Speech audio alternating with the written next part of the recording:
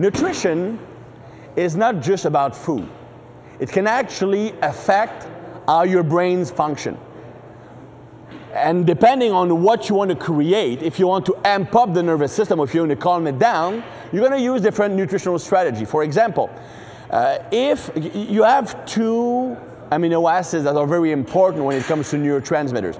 Tyrosine, which will be transferred into dopamine, which amps you up, and tryptophan, which is going to be transformed into serotonin, which calms you down.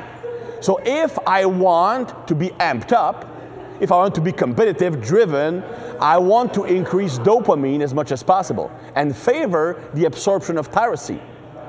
And if I want to calm myself down, reduce the stress, reduce the anxiety, I want to increase serotonin, so favor tryptophan. When I eat proteins, what I have in my stomach has a great impact on if I favor tyrosine or tryptophan for absorption and transport to the brain.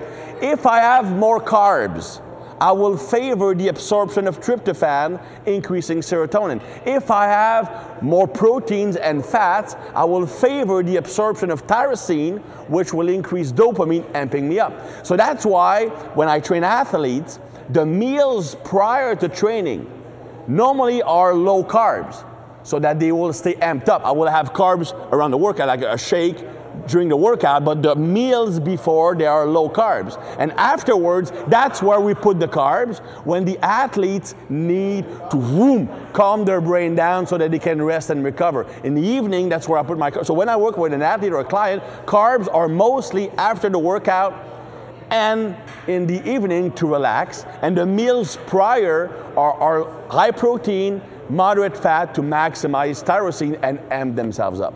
So there's nothing worse than taking a huge amount of carbs before a football or hockey game. That's actually going to decrease your capacity to perform for most people.